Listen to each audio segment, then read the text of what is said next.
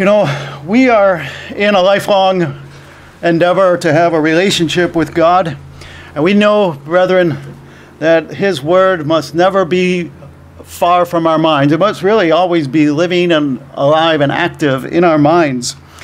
And that as we apply that Word in our lives, our relationship with God grows deeper. What starts to happen is that we change our thinking. We become more like the character that God wants us to have, wants us to be. And His law, His Word becomes etched into our hearts. And that's exactly what He's after. He wants us to be changed in a way that we have the law of God written in our hearts. That is our covenant with Him, that He would write that law into our hearts. And we know that as we follow the law of God, what happens in our lives? We find the blessings that come for obedience.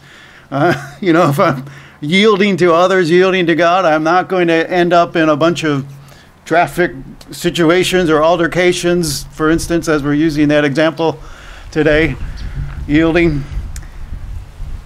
And also we see other blessings come, many blessings come. We escape so much trouble because we apply ourselves to the law of God that we have in our minds, have in our hearts.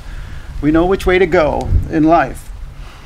But that can't happen. We can't be choosing that way of life unless that Word is alive in us, right? It has to be living there in our hearts. And one of the things we do as Christians, one of the basic activities, if you will, as Christians, is to meditate on the law of God, to have that Word always in our minds and hearts. Several weeks ago, Chuck sent out email about Psalm 119, a beautiful psalm which I agree with him that it was written by King David. And quite often in there you see where David is talking about meditating on the Word of God. And so meditation for a Christian is that's like 101, isn't it? That's like what we have to do, one of the building blocks of our Christian life. And so often we hear at services when a man gets up to pray before or after the service, he asks, help us to apply what we've learned today, put it into action, make it work in our lives. In other words, to have that Word in us, in our minds, and using it, putting it to work. Well, we need, as Christians, to take time every day to meditate on the Word of God, making it sure that that Word is working in our lives, that it's there and active in us. A few weeks ago, again, we talked about Psalm 119, where David wrote that. Well, David had a lot to say about meditation. Let's go look at one of his Psalms, and this is 19, not 119, but Psalm 19, a very beautiful psalm. So the purpose of today's message is really to encourage us to engage ourselves in that daily Christian activity of meditating on the Word of God. I love this psalm that we're looking at. I love many, many psalms. I'm thinking you do the same. You have your favorites that really have struck home with you. This one, for a long time, has been, I think, very beautiful to me to think about what David is talking about here about the law of God. About the law of God. He starts, I'm going to start in verse 7, where he says, the law of God, the law of the Lord is perfect. It's perfect. There's nothing wrong, no shadow of questioning. It's perfect. Everything about the law of God is perfect, and it converts the soul. It changes our lives. It makes us different people as we put it into our hearts. The testimony of the Lord is pure. It makes wise the simple. So it helps us, the law of God, the law of the Lord in our hearts, helps us to choose the right, to be wise and become successful in life. Not only in this life, but to attain to what we're all looking for, which is the kingdom of God, to be successful in that, make us wise, to be able to make it into the kingdom of God. The statutes of the Lord are right. They rejoice the heart. That is something that I think when we think about the law of God and how perfect and true and found, there's nothing wrong with it. We could stake our lives on the Word of God. It rejoices the heart knowing that we have that confidence that the word of the Lord is right. The commandment of the Lord is pure, enlightening in the eyes. So this is all the things we could say that the law of God does for us when we have it alive in us. When we meditate on the law of God daily, we have that word of God in our lives. That's what we're talking about today. What I'm talking about to you today is meditation. The meditation of my heart is the title of the sermon. The meditation of my heart. As we keep that law, that word in our hearts, growing and thriving, really adding to it, we become more like God. And this is very pleasing in His sight. As verse 14 says here, verse 14 of Psalm 19, David says, "Let the words of my mouth, whatever comes out of my mouth, and whatever in my heart, the meditation of my heart, be acceptable in your sight, O Lord, my strength and my Redeemer." And isn't that what we want? That we want to be in God's sight as acceptable to Him. To have the words that come out of our mouth to be right. Now, where does evil come? As Christ said, evil proceeds out of the heart. Evil things come out of the mouth. What is in your heart comes out of your mouth. And David is saying, let only goodness come out of my mouth. Why? How? Because the law of God is written there. Because I meditate on the law of God day and night. So the meditation of my heart, the title of the sermon today. What do we fill our minds with? What do we put in there? There are many options in this world, of course, many things we could fill our minds with. But one of the things we could all do, and I think we all succumb to this, is worry. We give in to worry. We overthink something. Put too much, we doubt. When we start worrying and filling our minds with doubt. What does God say about that? Christ said, which of you by worrying can add 1 cubit to his stature? Can't do anything about it. There's many things in life we just have to accept and not get overly concerned about it. Accept those situations as they are and ask God for the peace to deal with those things. Does it matter to God what we think? Does it matter? Indeed it does. Every thought of our mind, every intent of our heart matters to God.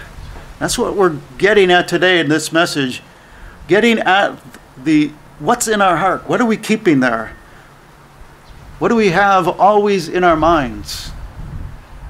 When is our mind not working? When is it not operating? When is it not thinking? Even when we're sleeping, our mind is going. It's always going. What's in there? When do our thoughts actually stop? When we die. That's when they stop. So we have to be sure that what's in our minds now is pleasing to God. That's what David was praying for, that the things in my heart, the meditation of my heart, and the words of my mouth be pleasing in your sight. That's what we desire. I think this is a good time to talk about this kind of a basic element of our Christian life, meditation on the Word of God. Because God wants us to direct all of our thoughts to Him. And what we put on our mind shows us what we think of God. Are we putting His law in our mind, or are we filling it with other things? We know, brethren, we're always in a battle to keep the things of this world and the things of our carnal nature out of our minds. Not giving in to, let's say, anger on the road, yielding to others, as the example we've been considering today, yielding to others. But keeping God's way, God's law in our minds. yielding to Him. And when we keep that law of God in our minds, what do we do with it? What do we do with it? We put it to work. It should have an effect on our lives. We should see the fruit of living God's way of life in our lives. Because real, thoughtful, purposeful meditation is always for that purpose. It achieves the purpose of being put to use, leading us to action. In other words, we should always be thinking about, when we look at God's Word, how does it apply to me? What do I need to do with this? As we hear almost every service, the men pray before or after the services.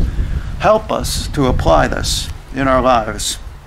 There's many scriptures we can turn to that show us the need to meditate continually on the Word of God, His law. Meditate on His creation. All of what we see here today is a beautiful example of God's beautiful creation. It's wonderful to be out here on a day like this and experience the breeze. It is a little bit annoying on the microphone, but it still feels pretty good, doesn't it? And the sunshine is beautiful out here. We have to deal with a little traffic noise and a few airplanes, but it's really nice. This is God's creation. And that is inspiring to us. One of the things that helps us to dwell on Him and helps us to keep our minds on the things of God. Let's turn to a scripture in Joshua. This is Joshua chapter 1. Consider this scripture here about what God told Joshua to do right before he was to go into the land, right before he was to conquer the promised land. And we could see ourselves in this because we are also in a battle. We're battling to enter our promised land, which is, of course, the kingdom of God, but also in this life to experience and know the blessings of obeying God and keeping His way of life that come with obeying the law of God and keeping His law, the blessings even in this life. We're in a battle to conquer and overcome. But this is what God told Joshua just as he was about to go in and conquer the promised land. Joshua 1 and verse 8 there. Beautiful scripture. Very beautiful scripture. This book of the law, meaning my word, shall not depart from your mouth, but you shall meditate in it day and night, that you may observe to do according to all that is written in it. That applies directly to us, brethren. God tells us, put my law into your mind, that you may do it and observe to do. For then, God says to Joshua, as He says to us, for then you will make your way prosperous, and then you will have good success. We'll see our lives in this life, in this age, starting to reap blessings by obedience to God's will. And we'll see ultimately the glory that we're going to inherit. Day and night, Joshua was told to think on the Word of God, not depart from your mouth. Meditate on it day and night, God said here. So he was to exercise his mind, as we are to also do. And then his actions were to be directed by what was in his mind. Again, brethren, basic 101 Christianity. This is a good time to think about these things as we're coming up to the Passover. We are, again, like Joshua, we're conquerors like him, but as it says in 2 Corinthians, we could turn there for a moment. We were over there, I think in the sermonette, we heard something from 2 Corinthians 10. I believe it was later in the chapter, though, but 2 Corinthians 10, if I'm not mistaken, or maybe it was 1 Corinthians. We were in 1 Corinthians 10, yeah. So this is 2 Corinthians 10. The wind does make it a little hard to turn the pages. 2 Corinthians 10. And then verse 3 there. This is our warfare. Remember, Joshua was going in and he was in physical warfare, but we could relate it right to us. For though we walk in the flesh, this is verse 3 of 2 Corinthians 10, we do not war according to the flesh. Well, Joshua is a type for us as a man who was to go into the promised land and take it by having the word of God always on his mind so that he would be successful. But we war not like he did, but not according to the flesh. For the weapons of our warfare, verse 4, are not carnal, but mighty in God for the pulling down of strongholds, casting down arguments and every high thing. Where? In our minds. The arguments and every high thing here in our minds, or that try to get at our minds, that exalts itself against the knowledge of God, bringing every thought into captivity to the obedience of Christ. And we do that, brethren, by having the Word of God living and alive in us. We meditate on the Word of God day and night. And we do that, we study the Word of God, not only to be knowledgeable on it, but we think on it to prepare ourselves for action, putting it to use. So, I've talked about why it's so important to meditate continually on the Word of God. Now let's consider some of the how. How are we going to do that? First of all, take the time. Take the time to meditate. Now, we always talk about taking the time for prayer, going to a place for prayer, but we really need to do the same for meditation. When I go to my prayer place, when my wife does, I know that we're also thinking about our lives and how the Word of God applies to us. We're praying for others as well, praying for our needs as well, but we're taking that time to meditate on the Word of God in a private place of our own. But that's not to say we don't keep it in our minds all day long. But we also take that time to think on it, to think about it. God's Word, as it says in Psalm 119, is like a lamp to our feet. Beautiful scripture to help us remember what God's Word is for. It shows us which way to go. A lamp to our feet. It provides us with answers, what to do with problems in our lives that come up, how we should act, how we should make decisions. It helps us not to give in to those wrong emotions when somebody cuts us off on the road. Helps us to decide, no, I'm not going to do that because I know that's not good. That will only yield to greater trouble. If I keep giving into that, that will lead to no good. If I keep giving in to my emotions, but instead make a choice to not give in to those, but make the right choice, in this case we heard today, to yield. So meditation is that purposeful thinking, if you will. We do it for a reason, to help us apply the Word of God in our lives. And it takes time. We should all have a quiet place to go to. We really need to do that. Have that place where we go every day. And sometimes you're traveling or you're not in your normal place, maybe at the feast or with relatives or something, but you still go somewhere and take that time to pray and meditate, thinking about the Word of God, how it applies to you.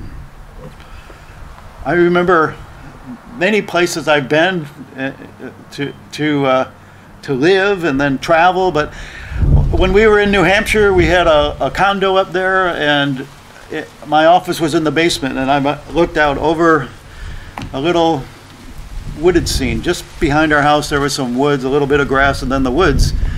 But there was a big window right there, and the carpet in front of the window, that was my place for 7 years. I used that place because it was inspired to me to look out on the window and see the creation, but also to have that quiet, to have that secure place where I felt God was with me. Prepared many sermons there in that place. Thought about many problems We all need that place. A good example from Scripture is Daniel, where he went to his place 3 times a day, we know, to his place, and he prayed. He also thought about the Word of God, meditated on it. Or Christ himself, where he went off to himself to communicate with his Father in prayer and meditation to him. Well, we can choose to fill our minds with the Word of God, but we could also choose to fill our minds with a lot of other things, because there are very many opportunities for other things to enter in this life. We have all kinds of influences. But if we waste our opportunities now to apply ourselves to the Word of God, we're missing out. You know, day by day, our Christian growth, it may not seem like very much. But if you've been in the church for any length of time, and if you look back over where you've been, how far you've come, you can see the changes. You can see how your mind has changed, how you've improved in your thinking. It does work. Your life does get better. It's kind of way I like using this example, like looking at the grass, you know. You don't see it growing, but it's growing. There's a lot going on in every one of those blades of grass right here around us here. And if we come back tomorrow, it probably going to look the same, but maybe 2 or 3 days from now, it'll have grown. And then if we come back in 3 weeks and nobody touches the lawn, it's going to be a lot higher. It's like our Christian lives. We can't always see the growth, but if we're putting that time in day by day by day, meditating on the Word of God and doing those basic things that God requires of us, to have His Word constantly in our minds. Over time, we see the blessings come. I thought that was muted, but my phone somehow turned on. I thought I had it muted. So it takes time. It takes a lifetime, really. We have every moment, brethren. And if we waste one of those moments and fill it with something else, we're missing out. We're missing out. We can choose to let our minds dwell on anything, but we know where that all will end. Our own ways end in death. We can even let fear and resentment, pride, jealousy, and all kinds of things take over our minds. But we know where that all leads. But God wants us to think on good things. So let's look at a scripture that tells us that. That's Colossians chapter 3. Colossians chapter 3. And Paul writes to his brethren here, telling them, think on these things. Put your mind here. Verse 1. Colossians chapter 3. If you then were raised with Christ, seek those things which are above, where Christ is, sitting at the right hand of God. Set your mind on those things, not on the things of the earth, but on the things of God. And we choose what we think, brother. We choose what we put into our mind. What are we going to put there? What are we going to put there? But the Word of God. That's what God wants. And that's what's good for us. When we do that, we have, as God said to Joshua, then you will have success. So let's look at some of the Psalms then. Some more Psalms that talk about meditating on the Word of God and applying it in our lives. Psalm chapter 1, a beautiful psalm. We have a couple of hymns in our hymnal. The first 2, I believe, talking from this very psalm. I love those hymns. I feel like singing one. All right, well, let's see. I think it's the second one. Blessed is the man who does not walk in sinners' way. You know that one? That's Mark Graham. Mark Graham wrote that. Wrote the music, but David wrote the words. I don't have the rest of the words in front of me. Maybe I should pull it up, but yeah. Maybe you just sing the song. There we go. Yeah, this is Mark's. Blessed is the man who does not walk in wicked ways, who will not with the scorners sit, nor with the sinners stray. Now listen to this. The law of the eternal shall be his chief delight. He meditates upon it forever, day and night. Yeah, seriously. There was our special music for that. Yeah. Beautiful, beautiful song or psalm for us, brethren. The man who delights in the law of God, as verse 2 says. And what does he do? He meditates on it day and night. It's always there, as God commanded Joshua. And then what happens when he does that? He starts to be transformed, as we will be transformed. As Psalm 1 verse 3 says, he'll be like a tree planted by the rivers of water. Picture this very, very strong tree planted with roots that go down into the ground, and it cannot be moved. It brings forth its fruit in season, whose leaf shall not wither. Whatever he does shall prosper. Remember what God told Joshua. Keep this law and meditate it on it day and night, and then you will be prosperous. Same thing here. Because that word is always there. As I mentioned, one of the things that help inspire us to think on the Word of God is to be here in a place like this, to see what He's done, what He's made. Surely God has made these things, and a fool would say, there is no God, only a fool. Look at this beautiful creation. Look at ourselves and the beauty that He has made in man and woman. And He cares for even the smallest of things. Everything about us, everything is extremely important to Him. All of our thoughts, everything we think about is of concern to God. And David pondered this deeply. He was a man who loved the law of God, loved to meditate on it, considered it. Let's look at Psalm 8. Psalm 8, he says, verse 3, when I consider your heavens, so when I look out at your creation, the work of your fingers, this is verse 3 of Psalm 8, and I see the moon and the stars, which you have ordained. I see all of this. What is man? What am I? What is man and the Son of Man that you visit him? But the fact is, brethren, we are the pinnacle of God's creation. And He wants us to always be meditating on His Word. Always have it in our minds. Always have it. So take the time. Take the time daily to meditate and pause to meditate on the Word of God. Read the Bible. Study it. Think about it. How it applies to you. Try to put it together in your mind. You'll never run out of opportunities to find new meaning in the Word of God. I guarantee that. I think anybody who's been around a while in the church knows exactly what I'm talking about. We will never exhaust the Scriptures to find new, deeper understanding of it. This is a lifelong pursuit.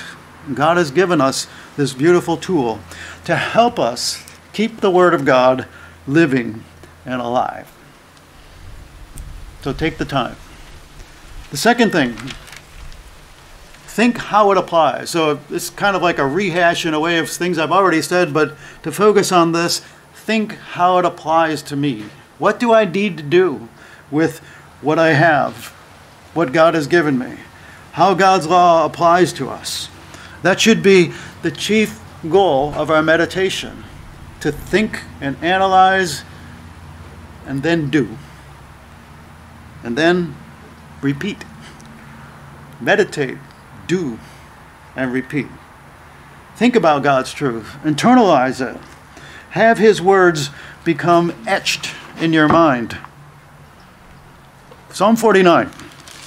Psalm 49. And then you'll be like this wise man.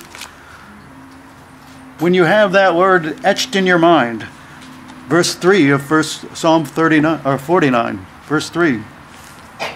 And then my mouth shall speak wisdom, the wisdom of God, the wisdom of the ages, the priceless wisdom of the eternal God, and the meditation of my heart. Verse 3 continuing, shall give understanding. Thinking on the word of God, how it applies, you know what to do. How it applies, you get understanding. I will incline my ear, verse 4, to a proverb, and I will disclose my dark saying on the harp. Meaning his mind here is talking about his mind being enlightened to the word of God, because he's thinking, how does it apply? What do I do with it? At this time of the year, running up to the Passover, now is the time to think about what are we doing with the Word of God? How are we applying it? Are there any areas in our lives that we need to consider and improve upon? We all know some of those things. And some of those things God has yet to reveal to us. But 2 Corinthians chapter 11, verse 2 Corinthians 13 and verse 5. Very familiar? We repeat this one often at this time. Examine yourselves. Examine yourselves. Think of how you stand up against the Word of God. Whether you're in the faith. Test yourselves. Do you not know yourselves that Christ is in you unless you are disqualified? In other words, take that Word of God and look in it like on a mirror. And look at it. How you look in that mirror of the Word of God. That's exactly what James talks about in James 1, talking about the Word of God being like a mirror, that he looks in it and determines, what must I do? What must I do? As he says in verse 22 of James 1, be doers of the Word. That's the aim of meditation, to be doers, to apply it, to have a goal in mind. Be doers of it, not hearers only, deceiving yourselves, and just be filled with all kinds of knowledge, but be doers. For if anyone is a hearer of the word and not a doer, he is a man observing his natural face in the mirror. He beholds himself, yes, there I am, and he goes away. And then he forgets what kind of man he was. He doesn't do anything with it. That's not what God wants for us. Take that Word of God, put it in our minds, meditate on it. How does it apply? What do I have to do? And then the third point. Clear your mind of useless things. Get rid of those things. Guard your thoughts from those things that are wrong. Because if you expose yourselves to the lusts that are in the world, they will get into your mind. They will. If you give in to those things, they'll get into your mind and affect your relationship with God. So clear your minds of those things. Don't let your mind become insensitive to God's Word by allowing your own carnal mind to guide you. Let God's Word be your guide. As Paul says, Romans chapter 12, verse 2, a very familiar verse, another one, familiar to us, but excellent for the application of the Word of God in our lives. Don't be conformed to the world, verse 2, Romans 12, but be transformed by the renewing of your mind, because you've got the Word of God there, living and alive. Let it transform you by the renewing of your mind, that you may prove what is that good and acceptable and perfect will of God. As you look at it and say, how does it apply to me? What do I have to do? Beautiful verse. Let God's Word be the chief focus of your thoughts. And keep the other stuff out. Keep the worldly things out. Keep the carnal nature out. But let the Word of God be your guide. In Proverbs chapter 4 now, Solomon is giving his heart's advice to his son. He wants his son to be successful in life. As God wants us to be successful in life and to attain the kingdom of God. So he gives us this instruction as a loving and wise father is giving to his son. God is giving this to us. This is we could go in multiple places in Proverbs and see this loving instruction that a wise father gives to his son. But let's look at a couple verses here in Proverbs 4 and verse 20. My son, he says, verse 20 of Proverbs 4, give attention to my words. Incline your ear to my sayings. In other words, take the word of God and give attention to it. What does it mean for me? What is it saying? Don't let that depart from your eyes. Don't let something else crowd it out, but keep the word of God right there in front of your eyes. Keep them in the midst of your heart. Meditate, in other words, on that, on the word of God. For they are life. Just as God told Joshua, then you will be prosperous. As David said, then the man who meditates on the word of God is like a tree planted. All he does, it prospers. As Proverbs says here, as Solomon says to his son, then, if you keep it in the midst of your heart, keep it in front of your eyes, always, it'll be life to you and health to all your flesh. Keep your heart, verse 23, with all diligence, for out of it spring the issues of life. Let's remember, brethren, this is our ground. And we don't want our minds, we do not want ourselves to be taken. This is our ground. And our defense is the word of God, to keep those other things out. Don't let the enemy in and take it. Be like Joshua was, like a conqueror. He was to go in and conquer. And we are fighting not like with carnal warfare in the sense that Joshua was, but spiritual warfare. To bring every thought and intent of our heart into captivity to the obedience of Christ. So Solomon continues here, telling us and advising him, put away from you a deceitful mouth, lies that come out of your mouth, because, brethren, we all have carnal nature and we're prone to tell lies. That's the way we are. We're always out for ourselves in our carnal minds. So put that away from you. Put perverse lips far from you, like being a talebearer or anything like that. Get those things out and look straight ahead. Keep your eyes, verse 25, straight ahead. And let your eyelids look right before you. Ponder the path of your feet. Think about, where am I going? What am I doing?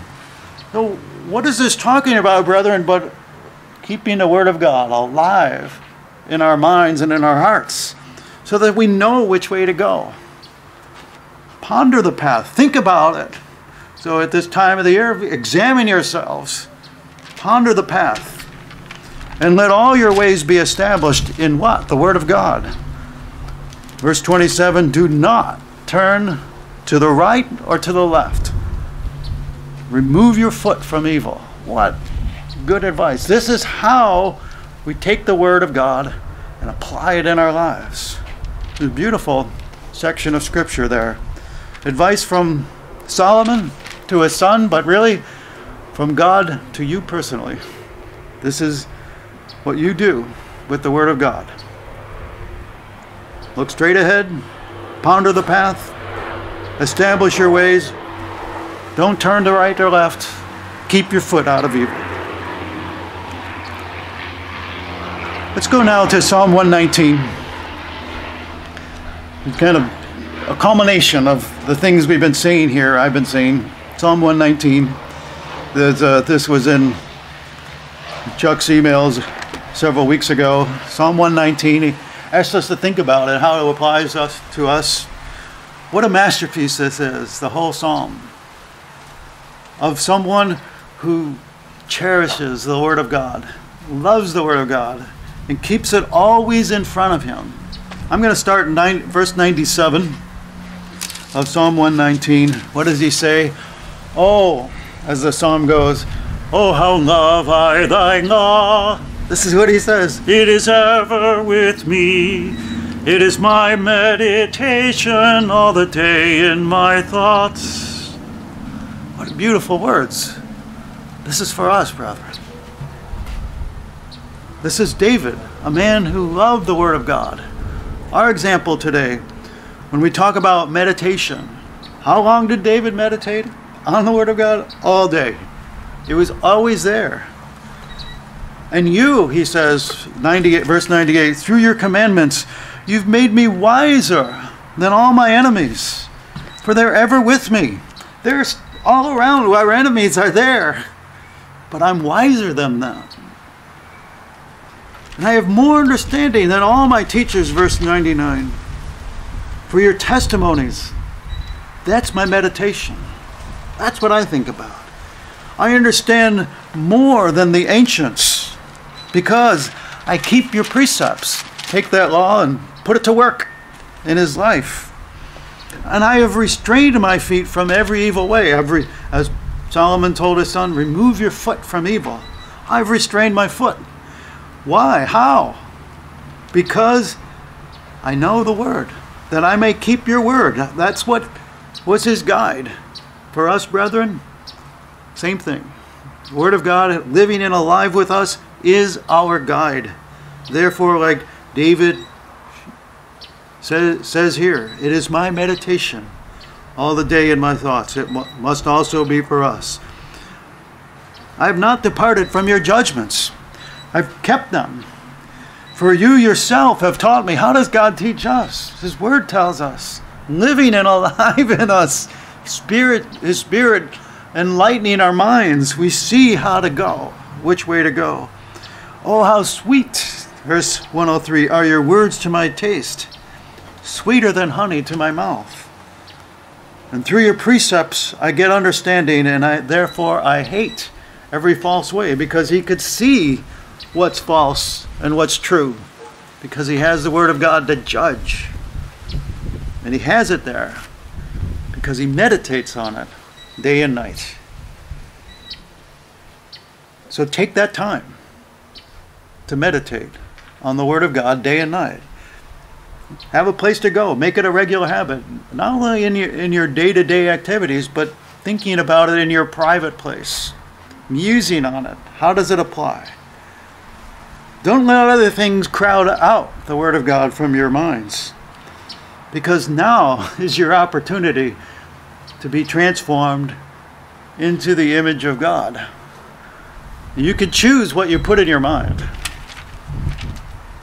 Will it be God's Word, or will it be your carnal thoughts? Will it be the pleasures of the world? What will it be? You can choose. So take the time to meditate on the Word of God all the day, as David wrote. Think of it on how to apply it. In other words, meditate, practice, repeat. Just put it to work in your life. And clear your mind of all the useless things. Get them out. Let the Word of God be your delight. Be diligent to keep your way and your mind directed to the Word of God. Keep it, as Solomon told his son, in the midst of your heart. For it is life to you and all who live by it. But let's go to a couple of more scriptures. This one in Philippians, first of all. Philippians chapter 4.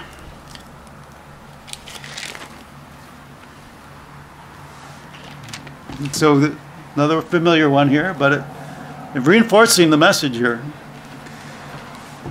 Finally, brethren, verse 8 of Philippians 4. Whatever things are true, whatever noble, whatever things are just, whatever things are pure, lovely, whatever things are of good report, if there's any virtue and if there's anything praiseworthy, meditate on these things.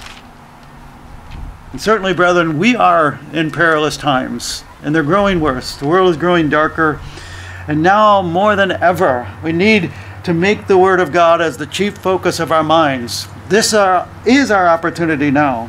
We must make it the guide of our lives, to put it to work, so that we see the blessings that come from it, and ultimately that lead us to our destination, the kingdom of God.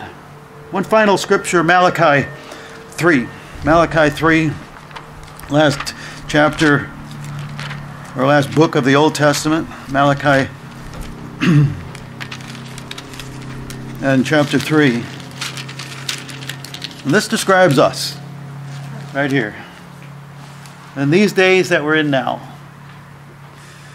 we're right now doing this. Verse 16. And then those who feared the Lord spoke to one another. So we come to services and we encourage one another. And the Lord listened and heard them. And so a book of remembrance was written before him for those who fear the Lord and who meditate on his name, have his word in their hearts. They shall be mine, God says the Lord of hosts, verse 17, on the day that I make them my jewels. And I will spare them, as a man spares his own son who serves him. Because they are doing as we are doing here, talking to one another, encouraging one another, keeping the Word of God alive in our minds.